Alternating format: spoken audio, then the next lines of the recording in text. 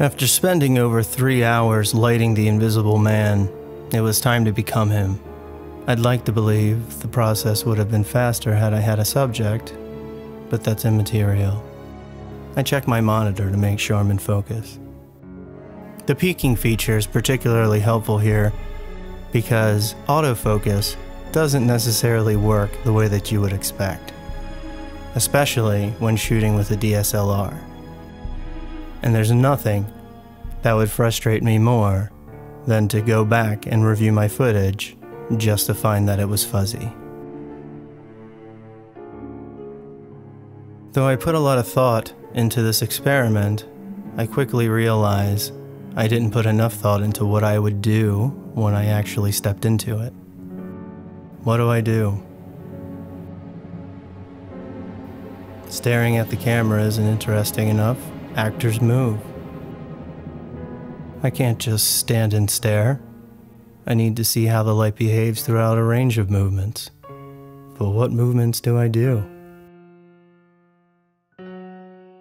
I realize that I haven't had any water for at least an hour. Perhaps a ridiculous look would help. Some raised eyebrow accusational pose.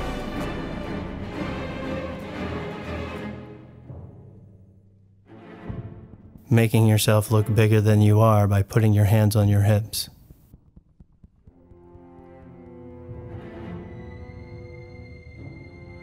I'm already frustrated. Maybe I'll act intimidating. Maybe I'll stare down the camera as if I were some menacing figure.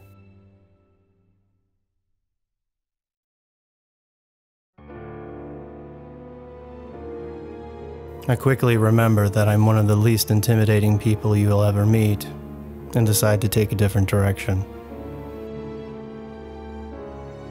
When you're staring down the barrel of a 70 to 200 millimeter lens, with light blasting all around you, in a room as silent as the grave, it's easy to become self-aware.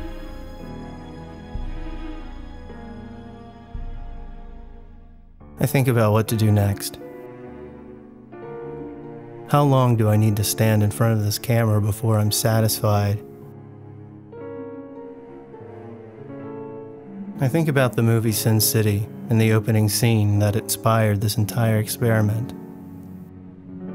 Maybe if I recite some of the lines, that'll help.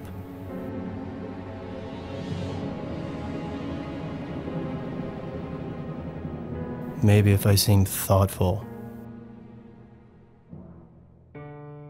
I also know in the film noir style there's always an investigator, so maybe that's what I'll be.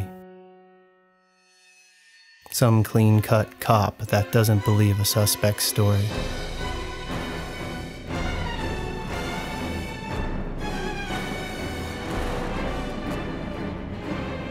When you watch a film, it's easy to forget the hours of work that went into it.